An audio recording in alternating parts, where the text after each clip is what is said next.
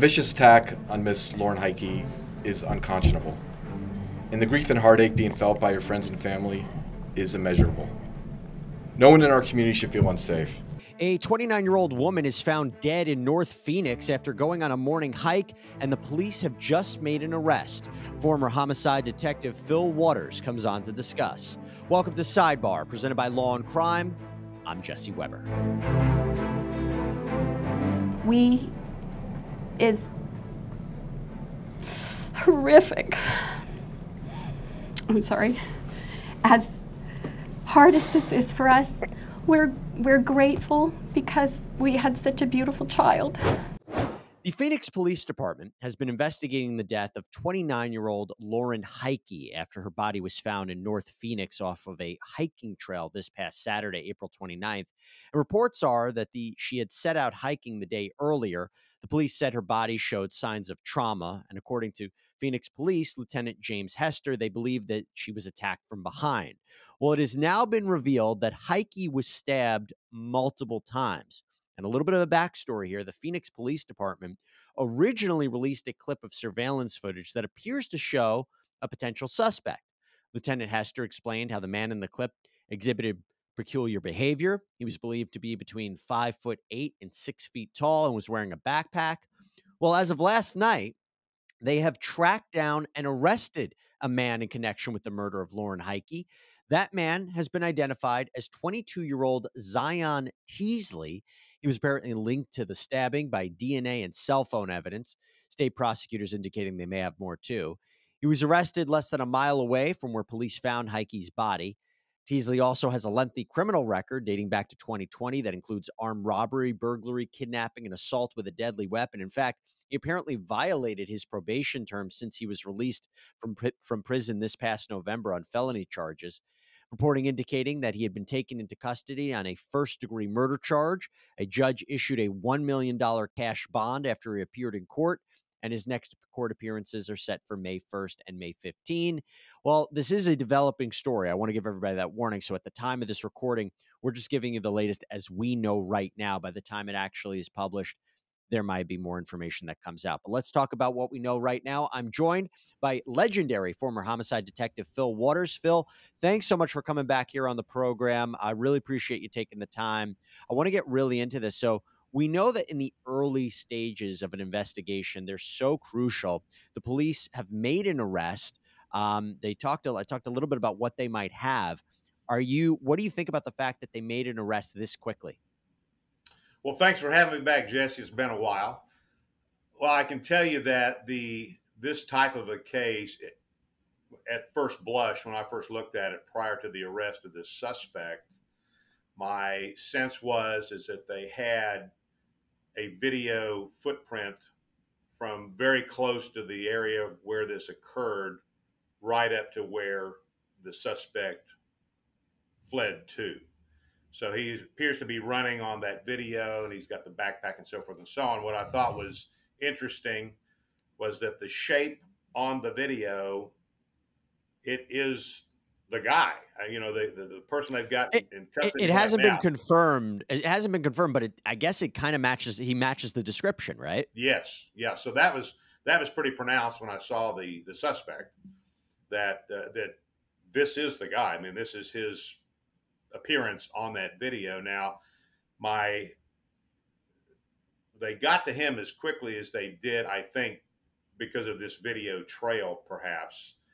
And it had to happen. He's obviously on foot. He's obviously running. So it had to be, his residence had to be somewhere within close proximity of the crime scene. And so that is always beneficial when you've got that very short gap to get to your suspect, and then it was just a matter of getting out there and hitting the bricks and doing the footwork that needed to bring this arrest about. Are you surprised that when we talk about DNA evidence and cell phone evidence being used to track him down, again, the time frame? I always imagine that might take some time, but this seemed to come back, the results, relatively quickly to apprehend him. Well, there in regards to the technical aspects of this thing regarding cell phones and that kind of thing, the in today's world, it can be done with fairly quickly response to the request from law enforcement when you have something that's just an urgent circumstance like this. I mean, I think the thing here is that they certainly wanted to get this guy in custody because something like this, he may be prone to do this again within a pretty quick time frame. So the technical stuff, look, this stuff can be done if it's requested and if there's a rush put on it and a sense of urgency. So yeah, it can be done. I've done it in a couple of investigations that I had. Well, I'm also curious when you think about this, right? The idea of he's taken into custody. I imagine they try to interview him, right? They try to interrogate him. He may choose to lawyer up, but that's what's happened. You think that happened already? They tried to speak with him and understand what happened here? You mean prior to the arrest? No, after the arrest. Yeah, after the arrest, right. So that would be the next step. Once you get this suspect in custody, then the first thing detectives are going to want to do, I know that if it's me, that's the first thing I want to do is get them into the interview room and have a discussion with them. He's obviously in custody, so it's going to be a custodial interview. They're going to have to Mirandize him. He's going to have to waive those rights to carry on the conversation. And of course, we don't know if that occurred and what his response was to it. So you always give the suspect the opportunity to speak with the detectives, always. And again, we don't know if there's possibly someone else involved. So again, they're still in the early stages of trying to see this. He has been arrested. He has been identified as the suspect. What do you think is happening right now behind the scenes? What do you think the investigators are doing right now?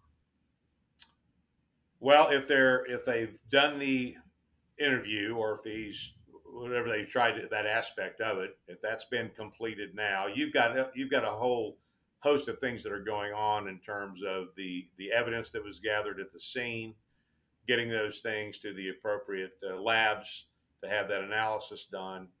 And we're now doing the background. When I had cases, I would do a psychological autopsy, on the suspect. So that's being done, his background and so forth and so on, to find out who he is. I'm sure they're going to find out that this was not his first interaction with her, and I would imagine that he was stalking her. I'll use that word. He was you believe that you believe that this was targeted against her specifically, because another way of looking at it was he maybe trying to rob her or saw her randomly and it's something, happened, but you think there was something that developed beforehand? Well, and this is just based on what I've read and what I've seen, and just my instinct is that these types of attacks don't happen in a vacuum. And my sense is that this is someone that he had seen. And if she is prone to, if Lauren was prone to that particular trail, that hiking trail or running along that trail or whatever activity she was involved in, it doesn't sound to me as though that was an unfamiliar area for her. So I would have to, and given the proximity, I don't know how close his apartment complex was from hers, or if they were in the same one. I don't know if you've got that information, or how close the trail was to the apartment complex where he lived. So all of those things are what are being computed at this point in time, and they're going to further up and see if this guy was. To me, it just appears that he's seen her before, drawn to her. And who knows if it was a robbery, if it was a sexually motivated thing. I mean, these murders happen. I say it all the time. It's one of three reasons: sex, drugs, or money. So it's just yet to be determined. And like we said, he was arrested less than a half a mile away from where they found her body. Correct. The stabbing. So we knew that there was originally they said blunt force trauma, that she'd been attacked from behind. The act of stabbing. What should we be thinking about that, Phil? Well, that doesn't surprise me. There may have been blunt force trauma. Obviously, the first strike, if he attacked her from behind, which is most likely, and if he attacked her from behind, then the first blow you would think would be to the head to get her incapacitated, and then further the attack. Now, again, we're going to have to, those detectives are trying to determine what the motive here was. Was it a money? Was it a robbery? I mean, he is known to commit aggravated robberies. He's known to commit burglaries. He's known to commit aggravated assaults. So this was just kind of a step up the ladder for him. So we don't know at this point whether the motivation was aggravated robbery, was it sexual assault, or was it a combination of the two? And like I said, even though arrest has been made, we don't know more details. We don't know if somebody else may know something or somebody else is involved. So anybody with information is urged to contact the Phoenix Police Department at 602-262-6151 or Silent Witness at 480 Witness or 480 Testigo for Spanish. Fil Waters, always appreciate your insight, your excellent analysis of these cases. Again, thank you so much for taking the time to come here on Sidebar. Thank you, Jesse. Have a great weekend. All right, everybody, that's all we have for you here on Sidebar. Thank you so much for joining us. Please subscribe on Apple Podcasts, Spotify, YouTube, wherever you get your podcasts. I'm Jesse Weber. I'll speak to you next time.